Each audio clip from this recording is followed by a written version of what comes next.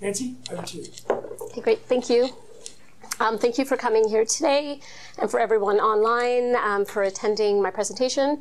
As Peter mentioned, I'm going to be presenting some of the very recent preliminary findings from our study looking at pre- and post-legalization patterns of cannabis use and perceptions among Canadian workers.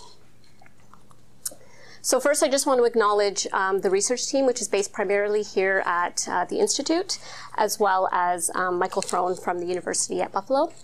As our funder, the Canadian Institutes for Health Research, and our stakeholder advisory committee, who has been instrumental in providing input, fantastic input on the content of our survey, as well as interpreting the findings.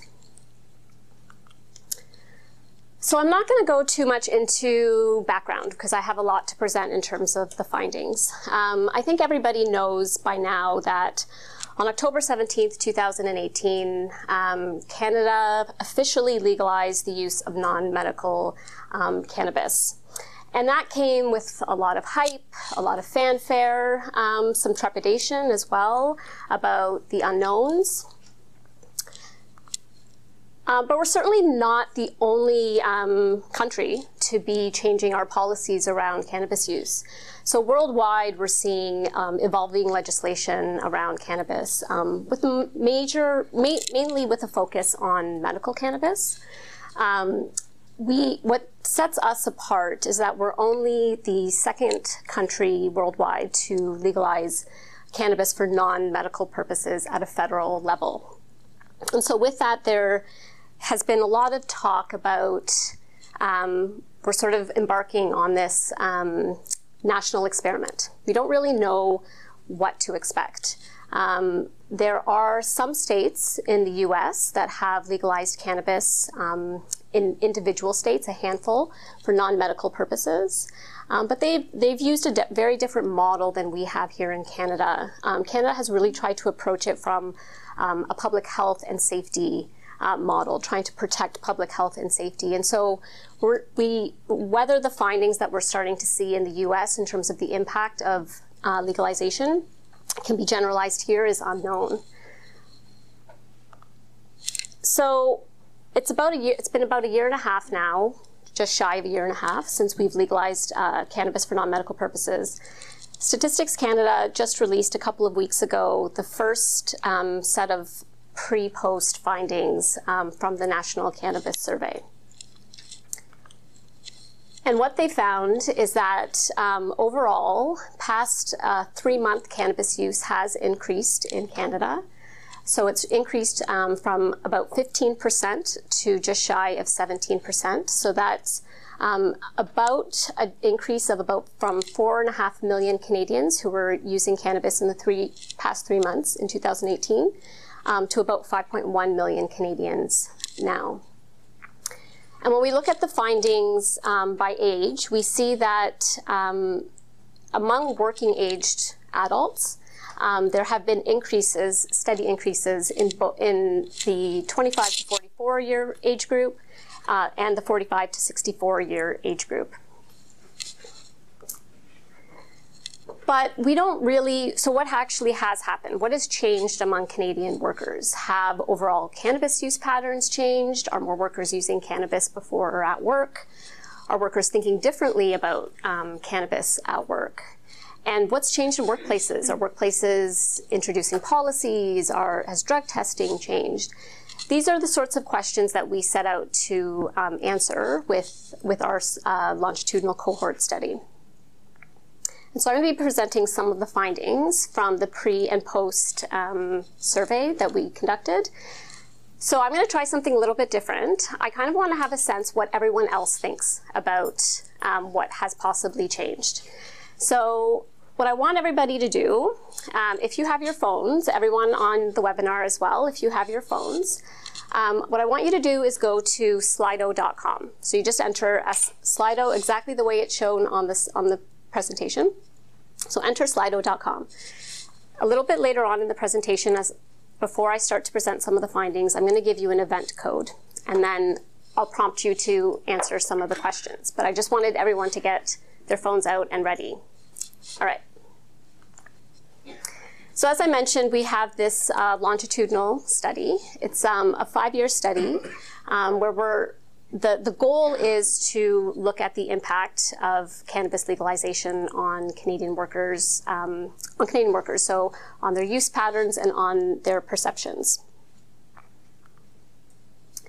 So we're conducting surveys yearly from 2018. We started in 2018, which was just before legalization, through to 2021. So workers are invited to participate from across Canada. They are eligible if they are employed for at least 15 hours per week in workplaces with 5 or more employees. They can come from a variety of occupations and industries, and we're interested in surveying not only people who use cannabis, but also those who don't. We recruited our sample through a company called Ecos Research Associates. They've helped to recruit our sample, and the sample has come primarily from this pre-existing panel of about 100,000 households, where people have agreed to participate in surveys from time to time. And a very small proportion, only about 5%, were also recruited through traditional random digit dialing. So as I mentioned, we started our survey back in 2018, about 4 months before legalization, and we recruited 2,014 workers. Our second survey was done last year from July to September of 2019, and we followed up with the workers that participated in the first survey, and we were able to get 1,099 workers that participated in that first survey to participate again at survey 2. But we also supplemented that and recruited an additional sample. So our total sample at cycle 2 was 4,101 workers. And just to keep in mind that that first survey occurred before cannabis was legalized. The second survey came just after, but before edibles were introduced to the market. And we have 2 more surveys that we have funding for that will be completed in the summer of 2020 and then 2021. So I'm just going to be focused on providing some of the descriptive findings from the first 2 surveys. So in terms of the survey content, we asked all respondents a variety of questions to gather their perspectives on workplace cannabis use. So we asked them some questions around their knowledge of cannabis effects, what the culture was in their workplaces around cannabis, so the norms, how physically available it was, what they thought, how risky they thought cannabis use at work is or how acceptable it is, what they believed would be allowed after legalization at work in terms of use, and a few questions around their workplace policies and practices. We also asked a number of questions just about themselves, so their job characteristics, health and lifestyle characteristics, and sociodemographics. Anything with a star there are new items that we added to the second survey cycle.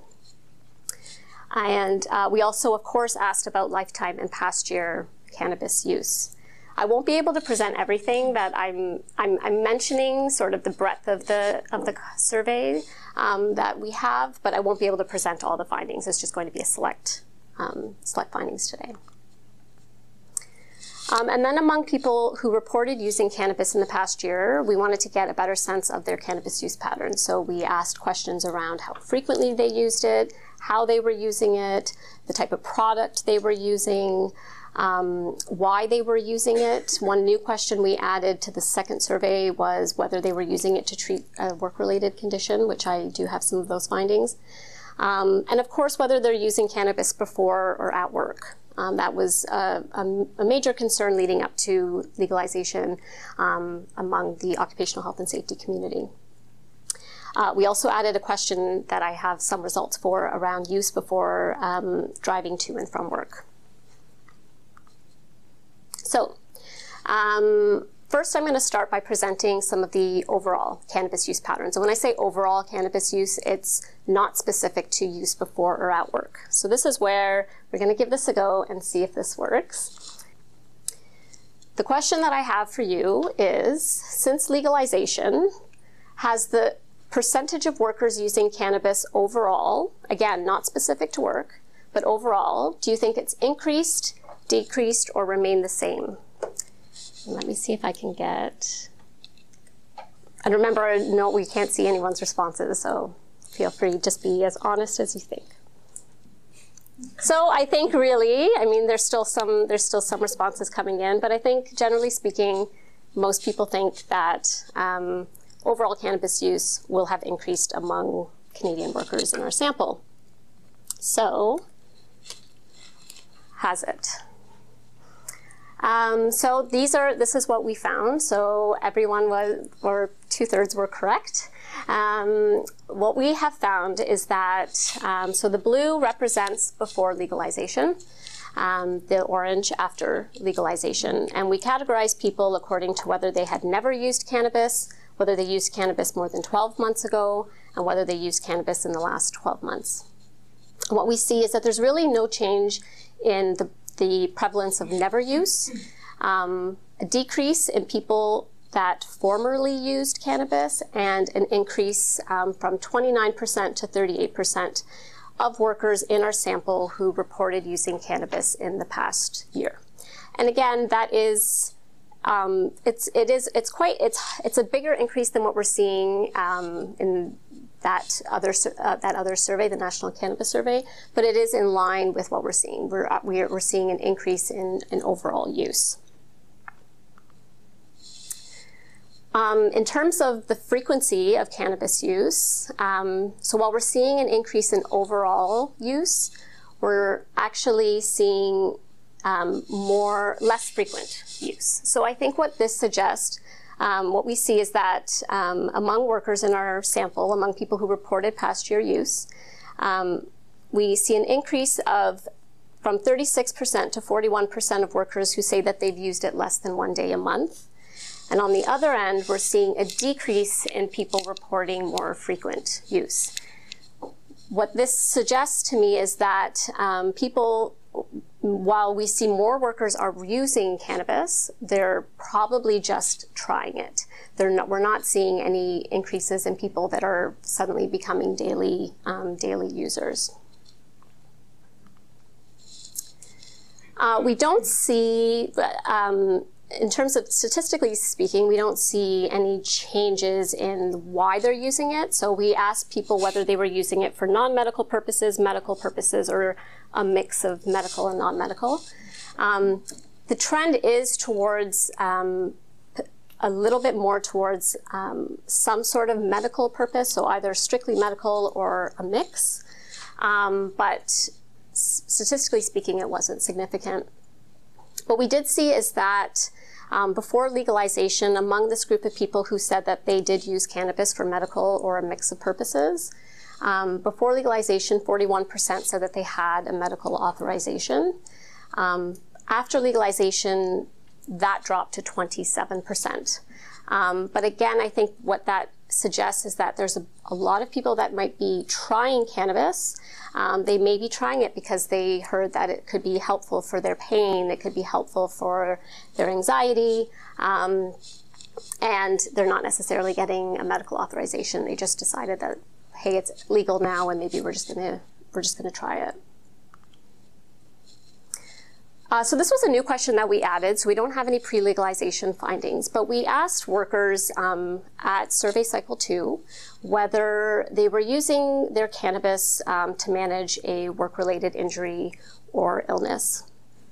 And 16% actually said they did, which I think is a really important finding, in that we are starting to see some changes among the workers' compensation boards across Canada in terms of developing new policies around medical cannabis as a therapeutic measure for work-related conditions. So this is a fairly new finding that we don't have yet in the literature.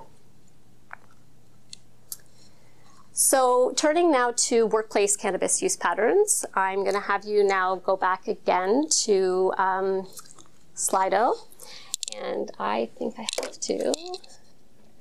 So the question is, since legalization, do you think that the percentage of workers using cannabis before and or at work has increased, decreased, or remained the same? It's a little more split. So 56% so far saying they think it's remained the same. 37% say it's they think it's increased, and only 6% or 8% now decreased. Okay. So what did we find?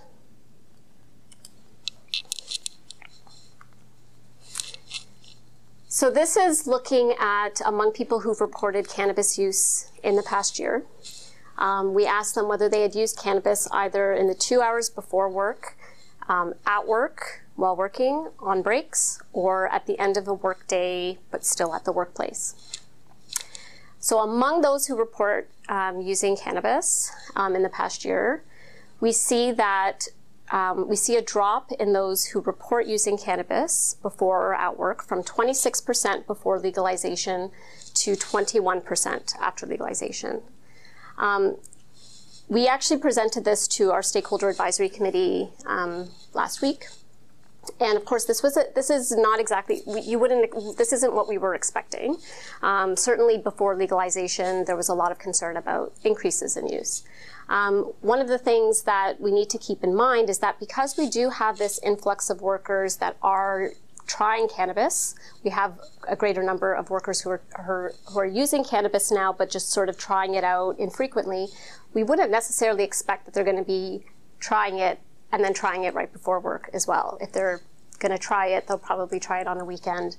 So what we did is we looked at this among all work respondents. So when we don't limit it to people who have used cannabis in the past year, we look among all respondents, we find no change.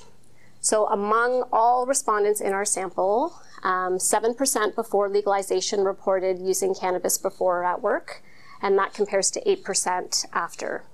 And statistically speaking, there was no significant difference. So there was no change in the workplace use before and after legalization. We looked at this specifically within the four contexts that we asked about. So on the left-hand side, it's use within 2 hours before work. On the right-hand side, use while on breaks. Again, we see no change here. And then these two are on the left-hand side while working, excluding breaks, and then on the right-hand side after work while at the workplace. And again, no change. So there really has been no change before and after legalization. This was in response to, again, our stakeholder advisory committee wanting to know in terms of differences across industries. And again, we don't really see any differences in workplace use across industry types. There is a bit of a blip here with manufacturing, trade, transport, and warehousing, which, again, this is among all respondents. It wasn't statistically significant, but of course, you know, future surveys will be important to see how the trend continues. And we also looked at workplace use according to workplace size. And again, there was no significant differences between before and after legalization according to different workplace sizes. This was a new question that we asked. We asked respondents whether they had used cannabis within 2 hours of driving to or from work in the past year at any point. 11% said yes, they have. So we don't know what frequency they've done this. It might have been once, it might have been twice, it might have been a regular occurrence. But we do know that 11% have said that at some point they have done that. And we also asked workers whether they had ever bought or received cannabis at work in the past year. And 7% of those who had used cannabis in the past year reported doing so. So not a very common occurrence, but again, something to sort of keep in mind going forward. So we also asked all respondents whether they were using cannabis or not. We asked them a series of questions around what the norms were in their workplaces, the policies, and the types of information they might be receiving. So this first set of questions were really to try to understand how physically available cannabis was in their workplaces. So we asked workers, thinking about your main job, how easy or difficult would it be to bring cannabis into work? That's on the left-hand side. And on the right-hand side, to get, buy, or sell cannabis at work. And we do see a significant change in terms of workers saying that they think it's easier now to bring cannabis into work. There's no statistically speaking, there's no significant change in terms of getting, buying, or selling cannabis at work. Whether that's more about, these are interesting questions because whether it's truly easier to bring it into work or whether it's just that people are thinking about it more we're not really sure, but it'll be something to keep in mind moving forward. We also asked about whether, how easy or difficult they think it would be to use cannabis, either during lunch or other breaks, that's on the left-hand side, or while working, and we don't really see a change. So people don't think it's any easier or any more difficult to use cannabis at work.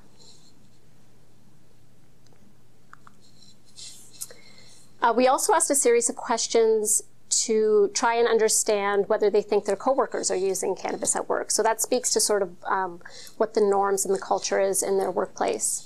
So we asked all respondents during the past 12 months, how often do you think that your coworkers used cannabis, either 2 hours before work, that's on the left-hand side, and on the right-hand side, how often that they might have used cannabis at work, so while working or on breaks. And what we see is that workers there tends to be more workers reporting that their coworkers are using cannabis with some degree of frequency within 2 hours before work or at work. We also see, though, that this drop in people that are reporting don't know. So as an example, on the left-hand side, 20% of workers pre-legalization said that they didn't know if their coworkers were using cannabis before work. That's dropped now to 17%. So some of this suggests that maybe people are just more aware of what's happening. It may represent that there's more use going on at work, but I think that it also just is really that it's more top of mind and people are really thinking about it. Before they might have said, I don't really know, and now they have more of a definitive response. And we see the same thing here when we ask the same question about use of cannabis within 2 hours before safety-sensitive work. We see more workers saying either occasionally, regularly, that they think that their coworkers are doing this. Fewer workers are saying that they don't really know.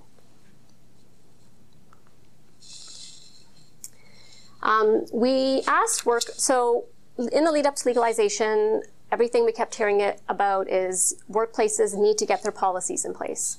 And I think they listened because when we asked workers whether their organizations have formal policies on substance use in the workplace, and we see a huge increase. So 63% before legalization said that they had one, and now 79% of workers are saying that their workplaces do have substance use policies. And among those who say that they do have a policy, we asked whether that policy explicitly mentions cannabis. And again, we see a huge increase.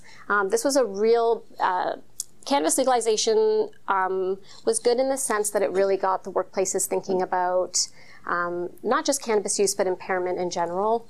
And so I think it's a reassuring finding that workplaces are sort of trying to get those policies in place in their workplaces. In terms of drug testing, we did ask whether they have a drug testing program, and we see no change before and after legalization. And we wouldn't really necessarily expect a change because nothing has changed legislatively to allow for more drug testing to take place. So this is in line with what we would expect, that we wouldn't expect any drug testing programs to increase. We asked workers also, and just on the survey cycle 2, whether their employer has provided any sort of education or information on cannabis use or the effects of cannabis. So more broadly than just having a policy in place. And most said no, so 60% said no, that they hadn't received any sort of information at work about cannabis, and 15% said that they didn't know. So I think that that could be an area, you know, not having, the literature suggests that having a policy isn't enough. You need to be more proactive. You have to have these sort of proactive educational measures. So I think this is really an important finding that workplaces probably we probably need to do a little bit better in providing more of that proactive education. So one last question. So I'll just, what percentage of workers report that they are aware, this is what you think we found, what percentage of workers report that they're aware of a protocol at work that outlines the steps that they should take if they suspect a coworker is impaired? So how many workers really think that they have this sort of procedure in place, that they know exactly what to do, and it's all laid out at work? Okay, so most people think that we found that only 14% of workers are reporting that. So people are very negative about it. Okay, so what did we find?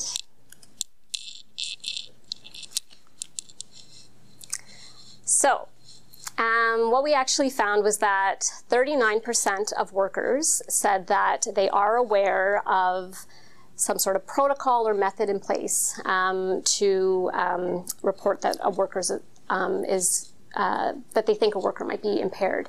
But the interesting finding, I think, too, here is that 9% say that they have a protocol in place or they know of it, but they don't feel necessarily comfortable using it. But again, we have 33% of people who say that they don't think that there is any sort of protocol, and 28% say they don't know. And again, I think that really speaks to an education gap in our workplaces. And then I think this is probably one of the last ones. So this is around personal perception. So we wanted to ask workers what they actually thought about workplace cannabis use. So one of the questions we asked was around how much they thought workers risk interference with performance and productivity when using cannabis within 2 hours before work, that's on the left-hand side, and then while working, including lunch and other breaks. And statistically speaking, we do see there is a significant change, but really when you look at the numbers, there hasn't been much of a change. So generally speaking, workers still think, you know, that it's there's a moderate or great risk of using cannabis within each of these two time periods. Not much change between pre and post legalization. But what I always want to point out to everyone is that when you look at how people report use within 2 hours before work and then within while working, workers tend to think that use before work is less risky. And that, again, I think speaks to a knowledge gap that we need to address. And then the last one was around asking workers whether they think what they thought about how harmful it would be to use cannabis within 2 hours before safety-sensitive work. Again, not much change. People still, whatever people were thinking before legalization, they're thinking pretty much the same now. And then finally, we wanted to know what they actually thought would be allowed in terms of workplace cannabis use after legalization. So before legalization, we asked them, will a worker be allowed to use cannabis for non-medical purposes at the workplace? That's on the left-hand side. And to use cannabis for medical purposes at the workplace without a medical authorization, that's on the right-hand side. And then, of course, after legalization, we said, are those two things allowed? So this was a sort of an interesting piece that I wasn't expecting, is that we kind of see this drop in people where we think there's a drop in people or there's an increase in people who think that it might possibly be allowed after legalization. So as an example, when we look at use of cannabis for non-medical purposes at the workplace, we see an increase in the proportion of workers who think it might be possible in some cases, so from 11% to 13%. And then when we look at cannabis for medical purposes without a medical authorization, we see an increase in those saying possibly in some cases from 24% to 26%. And we asked the same question about whether they think use of cannabis on a break, like a cigarette, would be allowed. And we see the same sort of findings, that we see an increase from 14% to 17% in those who think possibly in some cases this would be allowed after legalization. So I'm good on time. Hopefully I haven't gone too fast. So I think in terms of just to summarize what we've found, the prevalence, I think, of past year overall use has increased. We've seen that. Never use really hasn't changed. What the findings really suggest, I think, is that people who weren't using cannabis before, most are probably not using it now. We may be sort of seeing this, maybe some former users, people who might have used back in the past and said, oh, now it's legal, maybe I'm gonna try it again. But we also don't see any sort of increase in more frequent use. We actually see frequency decreasing. Again, I think people are probably just trying it. In terms of workplace use, we don't see any change in the prevalence. The bottom line is we haven't seen a change. And this is across industries, across workplace size. But still keep in mind that among people who reported using cannabis in the past year, 1/5 were still said that they were using cannabis before at work. So that's still a number, I think, to keep in mind. And in our sample, that's equivalent to about 8% of workers. We saw an increase also in the prevalence of workers who were reporting having a substance use policy, which I think is, great.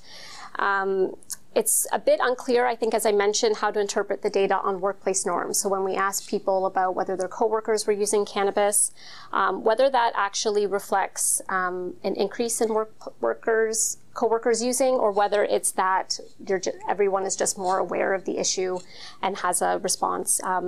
It's not clear how to interpret that yet. There's been little change in perceptions of risk of workplace use, but a small increase in the prevalence of workers who think that it might be allowed in different situations. So I think that's something to keep in mind. And then some of the new findings post-legalization that we don't have a pre-legalization comparison for. There were few workers that reported commuting to and from work after using cannabis or obtaining cannabis at work. Some workers are using cannabis to treat a work-related injury or illness. And most workers are not receiving cannabis-related information at work, which, again, as I keep saying, I think is an important knowledge gap. And they also don't necessarily know what to do if they find that a coworker is impaired. So in terms of next steps, as I mentioned, we have our next survey cycle, which will be going out later this year. And then we'll have another survey cycle in 2021. And what we're hoping to do is also be able to start to see how things are changing in terms of the introduction of edibles as well. And that's it. Thank you.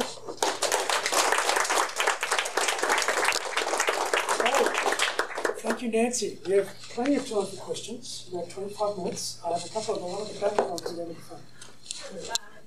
Thanks for this was very informative. Just a question around, I guess, two questions. So was there any differentiation or information given on the difference between THC and CBD? Because the focus seemed to be a little bit on impairment. And the other is around asking workplaces whether they actually had health plan policies for the use of medical cannabis. Because I think the answer is, you might have a different response if you have a workplace in which there's coverage for medical cannabis. Yeah, so we do have some questions. We do have a question around whether the worker was using, the type of product they were using. So we asked a little bit about the THC CBD ratio. I didn't present it today because we actually changed the question from pre and post legalization.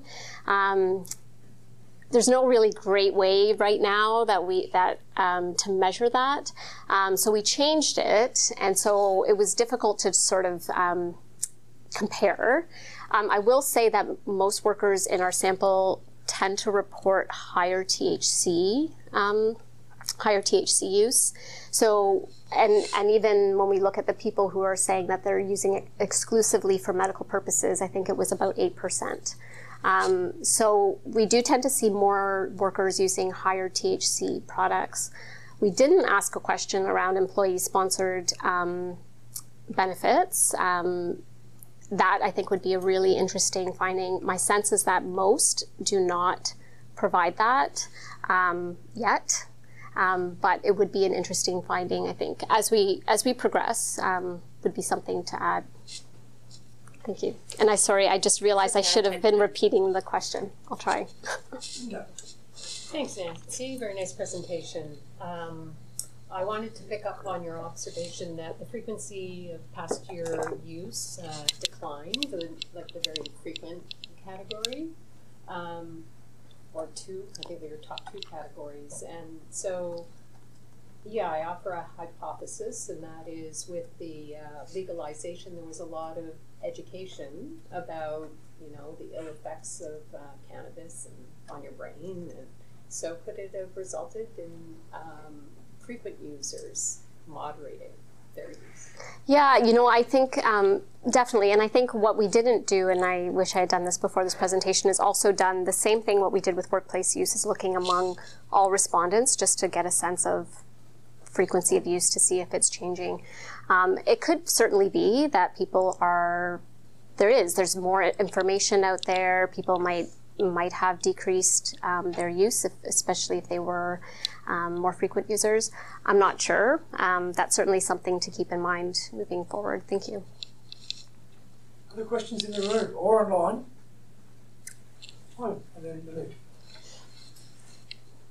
Very nice, thank you, Nancy. I wonder if you asked or are planning to ask about worker awareness of other OHS policies and practices in their workplaces as a way to compare.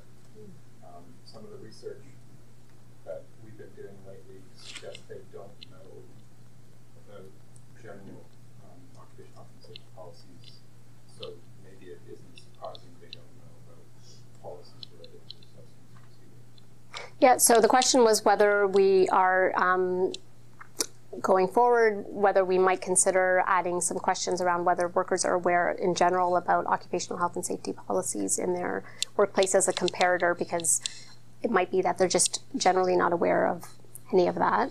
That's a good point. I think it would be a nice comparator. Of course, adding more questions to our survey is always a challenge. Not everyone wants to. I have so many ideas of questions I want to add to my survey, and I keep being told I can't. Our survey, sorry, Peter, our survey. But yeah, that is a good point. I think it really speaks to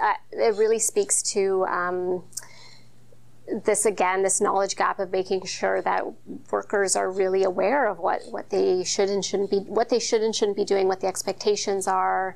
I think is really important.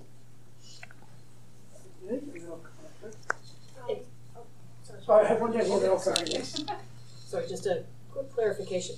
You got about 50% of your sample back for the time 2, which is great. When you were doing your comparisons, was it the total time 1 compared to the total time 2, or just the people who did both? Yeah, that's a good point, and I should have mentioned that. So the question was, because we did follow up with the workers who participated at time 1, is what I presented today just based on the people who participated at both time 1 and time 2, or among everybody? And so the answer is it's among everybody. So we included whether they participate at time 1 or not. We've included them in this comparison. When we looked at the difference statistically between the two, we did account for that clustering, that people could be participating at both time points. Okay, thank you. Yeah, up the back, then online, and then Hi, I think I saw on one of the earlier slides that that you had mentioned gathering information about the source of cannabis. Did you learn anything about statistics around if workers are sourcing their cannabis from licit or illicit sources? Yeah, and I wish I had that complete. I don't want to totally. So the question was whether we did ask a question around source of cannabis, how they're obtaining their cannabis, and did we look at that? So I haven't. I don't want to misspeak. I have an idea in my head of what we were seeing, but I'd certainly happy to share that with you after. Yeah, I didn't look at that for this presentation. Sorry. let's go online, and then. Nancy, this came up at our advisory committee meeting. Do you have any insights on workers' perceptions of injuries or events related to impairment from cannabis before or after legalization? Do I have to repeat that? No? Okay. No, so we do have some, we haven't looked at this yet, but we do collect some information from workers about whether they've had any injuries, their workplace absences, I think a question around productivity. So we could certainly start to look at changes over time in some of those measures before and after legalization, but we haven't done that. We haven't looked at that yet. Hey, I was just wondering, for non-smokers, do you think when all these new rules came in that a whole lot of non-smokers decided to try cannabis? My sense, so the question was whether we think that non-smokers might have decided to try cannabis. My sense is that if you were using cannabis before legalization, you're just going to continue to have used it now.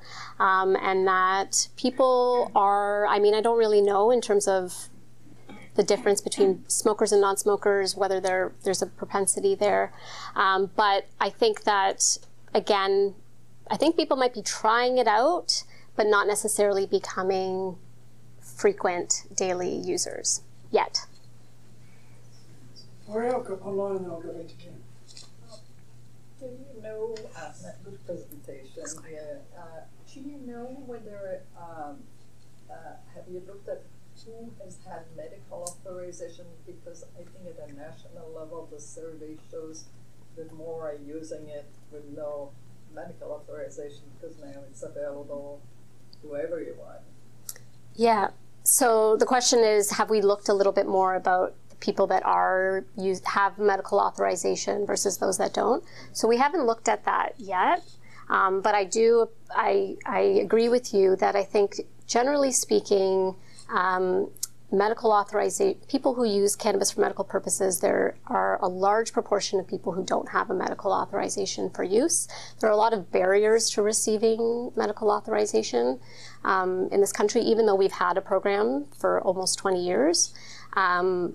So I think that certainly with legalization, there is now another access point for people to try it. But hopefully, as we move forward, there will be at least an increase in the guidance that's provided, I think, by physicians. I think that would be important, especially for workers in terms of guidance around workplace risks of use. So I'm going to go online to Ken. So online, Sarah? Someone observed that there was a slight increase in use in the manufacturing sector, and I'll just say, because it was manufacturing, transport, and warehousing. Trade, yeah. So there was a slight lift there. But not statistically significant. Yeah. Okay, yes. Thank you. But she was wondering if whether there might be some benefit to investigating high risk or high safety sensitive industries. Yeah, definitely. I think we again, one of the things that we adjusted for when we did our comparison between pre and post legalization, we did adjust for job hazard. So whether the person was in a hazardous job. So all of the findings are based on accounting for whether they're in a hazardous job. But definitely that is a group that we really want to think about, are those individuals that are in safety sensitive work positions. Thank you, Nancy. Great presentation. So, you know, it's like 100 questions coming at you, but here's just a descriptive detail I'd be interested in. Among past year youth who report that they have used cannabis 2 hours before or at work, are they mostly men? Yes, I knew that question would come. Hyunmi, where's Hyunmi? Hyunmi knew that question would come. I do have some of that. I haven't looked, I don't want to say, again, I don't want to misspeak, but I think generally speaking, we see similar trends around overall cannabis use. I will say at least that. So we do have a greater proportion of male workers reporting overall cannabis use. I don't want to misspeak though about the workplace use. So why would that be? About why why men? I don't want to get into this gendered discussion, but yeah. Good. One more question around, or a question around delivery method, and you may have covered this early on and I might have missed it. Did you capture sort of how, or maybe in the next iteration of surveys would be like, are people using edible, is it oil, is it topical, is it, you know, with the introduction of edible, I saw that that was indicated there, but it might be different if we ask some of those questions. Yeah, so the question was whether we had asked, we have questions on the method of consumption, and we do have that. I didn't present it today because we actually didn't see any real changes. Most workers, I think it's about 2/3 of workers, their main method of consumption is still smoking. Again, that was one of the reasons why I didn't want to present it, because I didn't want it to be misconstrued. We changed what we had in our first survey, we didn't have a specific item around oils. And then what we were finding is that people were commenting and saying that this is their main method. They were in the other category. They would say oils are their main method. So we added that to the second survey. And so we do see, so what basically essentially we see a bit of an increase in people from pre to post legalization saying that they're using oils, tinctures, capsules. But I think some of that is off. So what we also see is a decrease in edibles, but I think some of it that some people were positioning themselves in the edible category on the first survey. So I don't really, essentially the bottom line is I don't think there's been a change. We'll know maybe going forward, because we're hoping to keep that question the same moving forward, and we'll sort of see if there's been any change in terms of how they're consuming. Generally speaking, though, most are still smoking. Would topicals be included in that then? Topicals, we had another category, and almost nobody said topicals. Yeah. Russ. Seems super fascinating. I was wondering about whether or not the sample or the subset of like 1100 active workers who answered both 1 and 2. You mentioned that you took steps to statistically account for repeated observations. But I know the reason it came up in my mind was I was wondering if one of the main objectives is a pre-post comparison. Did you by any chance run the same descriptives restricted to the subsample 1,100 workers who responded to those? So let's ask the same group of workers, right? Before, after. Yeah. Did the results change? And Yeah, that's a good question. So the question was whether we ran the same analyses just among the people who've participated at both time 1 and time 2. And I'm looking to Hyunmi, but I don't think we've done that. We have not done that yet. But that's a good point. I think that's something that, and I mean, we do want to start to look at sort of that at the individual level, what's changing. Right now, we're sort of just looking at it cross-sectionally. But that's certainly, I think, an important thing to look at going forward. Thanks. I've got another question online. Not entirely sure what Jamie's out after, but it's about legalization and how it's impacted workers' compensation claims. So did you gather any information about workers' compensation claims in the survey? We haven't, but I will say that there is an interesting study that came out recently from the US around medical legalization of cannabis. And it was a very modest decrease, but they found that in states that had medical legalization of cannabis, there was a slight drop in workers' compensation claims. The authors hypothesized that they were maybe using it, using cannabis to offset some of the symptoms, and then they didn't have to have a claim. But we don't have that information, but I think it's a really interesting potential research opportunity going forward. So the participant is typing right now, might have some clarification. So it'll be Sure. another question. Are there any other questions in the room? No? I was wondering, Please. how we can access your research. So we are trying, so we have a couple of publications that we're trying to get published right now from the first survey. This is going to be sort of the next paper that we're hoping to get out soon and published. And we have a website. Cindy always wants us to point out, we have a website that anytime there's an update, and there's newsletters, anytime there's an update that you can access the information there. And will your slides be posted? And our slides will be posted in a couple of weeks, I think. Okay. Okay. And of course, any questions, you could always contact me. So we have one more question. Did you see any difference between management and workers in usage? That is also, so I didn't look at it here, so I can't say that, but that's a good point to look at. We do have one question around whether they are in a supervisory role. So it will be interesting to see if there's differences between supervisors and non-supervisors. Okay, thank you.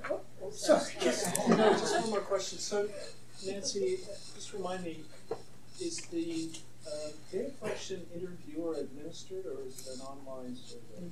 Yeah, so it's both. So we have telephone and online. So, for example, if a large employer wanted to approach your team, including Peter, to invite their workforce to complete the survey, or say the Arthritis Society wanted to reach out to your membership, right? Is that feasible? Yeah, so the question was whether it would be feasible for if certain workplaces, large workplaces, organizations want to repeat this survey with their workers, whether that would be feasible. And yes, we are very open to collaboration. I guess just to add on to that, when we're doing a pan-Canadian survey, we're trying to get across industries. I mean, some people have a very industry-specific focus, and that's great. They should go ahead and fund us to do that. We're trying to get across all industries at the moment. Thank you. Thank you. Okay, thanks.